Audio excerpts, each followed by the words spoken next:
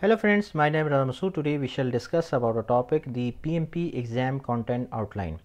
Friend, today's topic is very interesting and very important, especially if you are a person who is willing or interested to give the exam of PMP. So let's start. First of all, I would request to please subscribe to my YouTube channel and click on the bell option as well so that many videos can reach to you.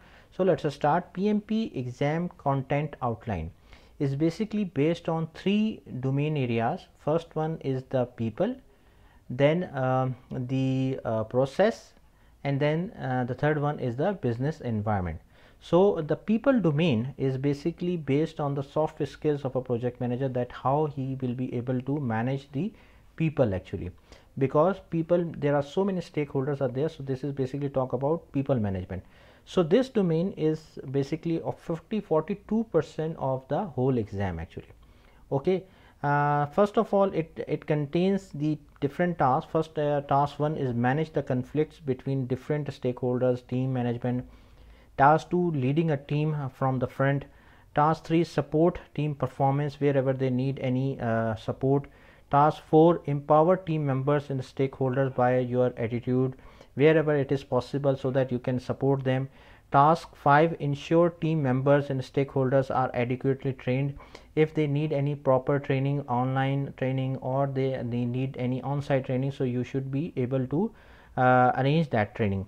Build a team. Task is the build a team, and build a team means that team coherence should be there, team understanding should be there, team should rely on each other, and they should work as a team as a whole.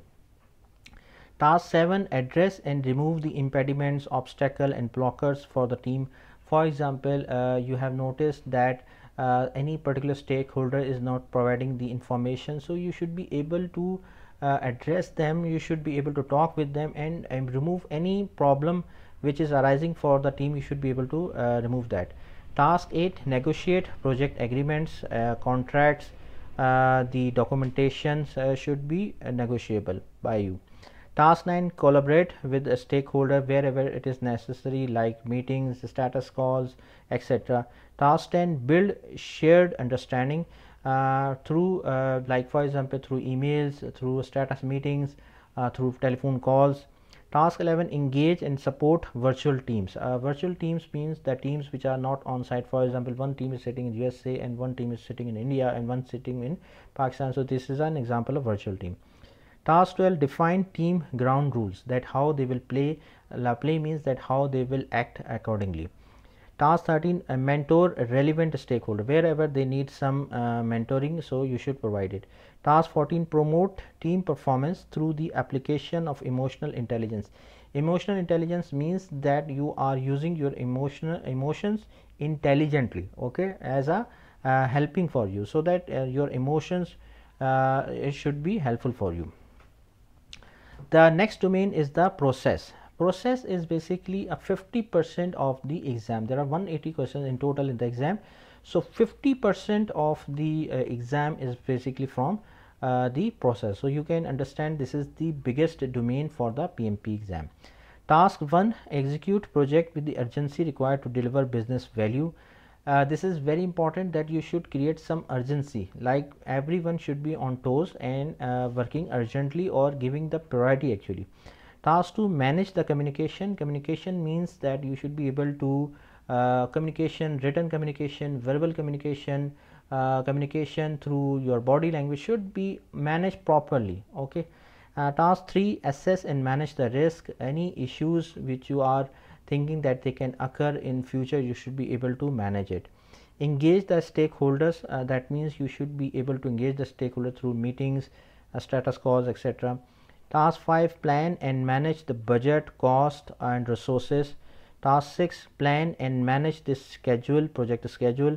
Task 7, plan and manage the quality of products and deliverables.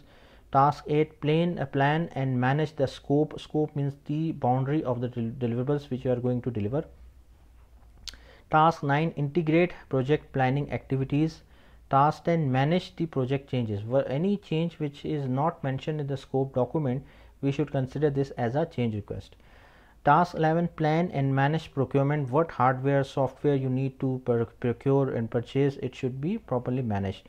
Manage project, task 12, manage project artifacts. Artifacts means the documents, especially things like source code, the documentation like scope document, functional specification, it should be managed.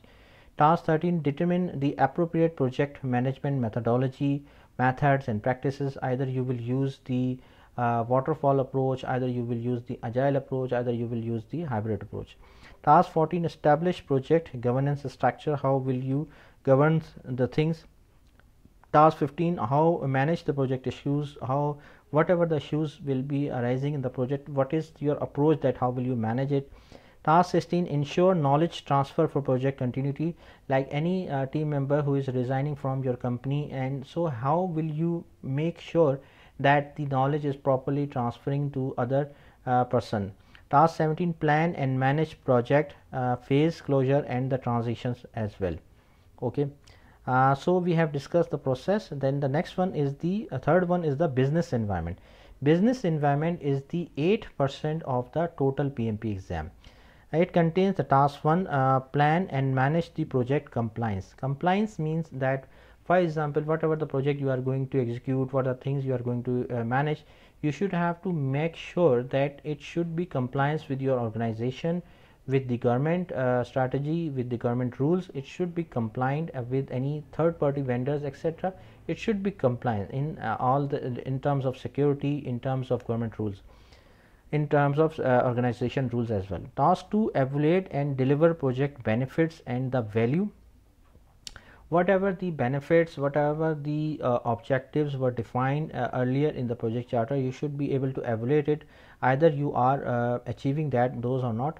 Task 3, evaluate and address external business environmental changes for impact on a scope. For example, like suppose any major change, for example, government is changing, for example, any regulatory authority is changing, so etc. What happened in that case as well, you should be able to aware about that. Task 4, support organizational changes. That means if there is any change in your organization, for example, new CEO is coming, for example, technical lead is replacing by some other person, for example, any organizational changes, hierarchy is changing, so what happened in that case and how will you manage it accordingly. So friend, thanks a lot for watching the video. I hope you like this video. If you like it, please share it with your friends and colleagues, and thanks a lot for watching the video. Thank you, friends.